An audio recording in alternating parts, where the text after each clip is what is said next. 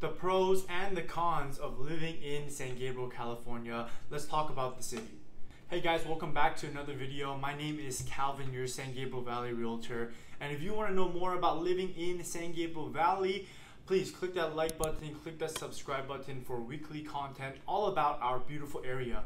And if you're thinking about making the move to maybe San Gabriel Valley, or Southern California in general, I'm putting my information on the screen. Me and my team would love the opportunity to help you guys out. So many of you have been reaching out through YouTube. We've been absolutely loving helping you guys make that transition over here.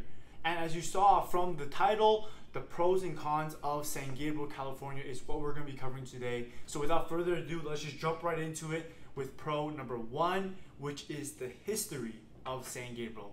The city of San Gabriel is an anchor of the deep history of our area. I mean, the San Gabriel and San Gabriel Valley were kind of one and the same. And that's because of the Spanish mission that's located in the city. Built all the way back in 1771 and dubbed the San Gabriel Arc Angel, this was the origin of our area. So if you live in San Gabriel, this statewide landmark, one of them, and there's a plethora of them all across the California and the state, one of them is located in your backyard. And in tandem with the mission, there is the Mission Playhouse, which is a theater and a venue for a lot of events and entertainment concerts as well.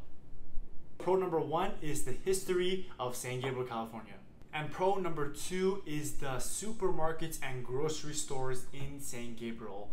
I mean, San Gabriel has an abundance of these. Specifically, or more oftenly, is the Asian ones. I mean, we have 168 Supermarket, we have the 99 Ranch, we have San Gabriel Supermarket, Good Fortune Supermarket, and Hawaii Supermarket, which is located in the southern end of the city. A little secret for all the locals out there: if you are looking for a bottle of alcohol, Hawaii Supermarket tends to have it a bit cheaper than anywhere else. There's also Super A Supermarket and also Carniceria La Lupita and Los Toros Meat Market, which, although those two carnicerias are located in Rosemead, it's right on the border of San Gabriel. So we're counting that here, okay?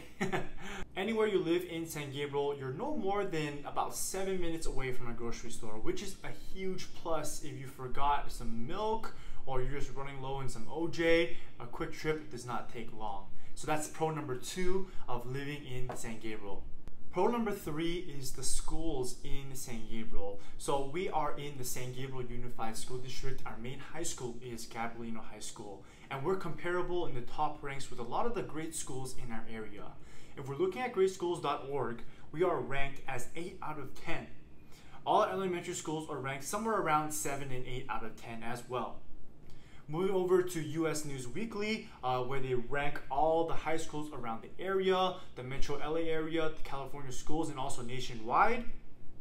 Gabrielino High School ranks as 940 nationally, number 131 on the California level, and number 59 in the Metro LA area.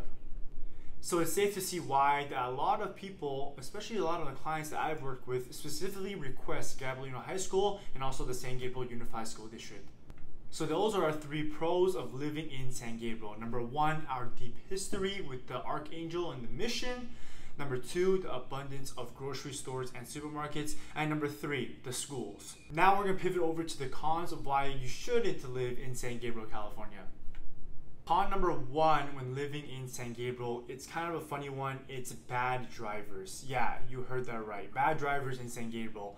If you are a resident here, you can attest to this and you know exactly what I'm talking about. When driving down Valley Boulevard, you really have to drive defensive. I mean, I've seen people drive on the wrong side of the street, people making U-turns at intersections and running over the center divider. I've seen people make no stops or full stops for absolutely no reason. It's kind of crazy here, and I'm not sure why. But what I do know is that my defensive driving style goes to an absolute 10 out of 10 when going through San Gabriel, as I mentioned before, specifically on Valley Boulevard. There's even a YouTube channel and a Facebook group dedicated to showing videos and stories about how bad the drivers are in the San Gabriel Valley. However, I think it's kind of amplified on Valley Boulevard and in San Gabriel for some reason. That's just my opinion and what I've noticed. Let me know if you know the same in the comments. Moving on to con number 2 is the cost of living in San Gabriel, which is expensive. So the barrier to entry in San Gabriel is quite high. Most of that is due to the real estate prices.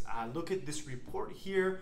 It is the market activity report. We see the estimated median home value in San Gabriel is $996,000. We're up 27.81% in the past 2 years, 7.67% in the past year, and 3.23% in the past 3 months. In the past month, we're down 1.19%. That's the breakdown for you of the monthly report. So we're looking at data from bestplaces.net. Now we're not going to cover the entire report because I have another video I'm going to link here called The Cost of Living in San Gabriel, California. We go in depth on this report. But what we are going to look at is the overall score that it gave San Gabriel, and that's 182. What 182 means is that we are 1.82 times more expensive to live in than a random city or a standard city in America. So all factors included, we're almost 2 times more expensive to live in than the average city in the United States. And the number 3 and last con of living in San Gabriel is the type of home available to you as a buyer. Really, in San Gabriel, you're gonna see 2 types of homes.